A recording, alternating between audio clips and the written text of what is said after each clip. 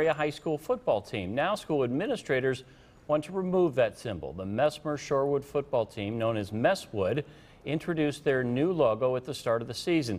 The team is comprised of students from a public school, Shorewood, and a private Catholic school, Messmer.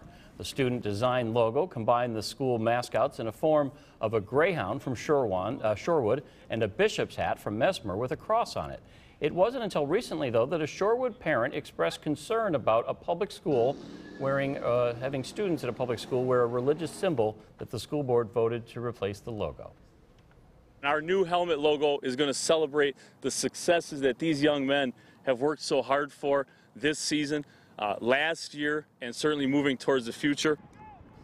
The new logo will not be ready until Friday afternoon, so Messwood's non-varsity football teams will play games tomorrow, sporting the current logo. It's a distraction. I mean, I guess I can understand in one form or another. I'm not commenting on that.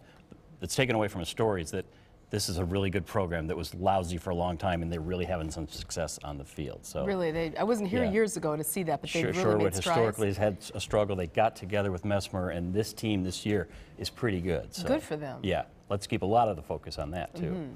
Cedric Benson and Greg Jennings will not play Sunday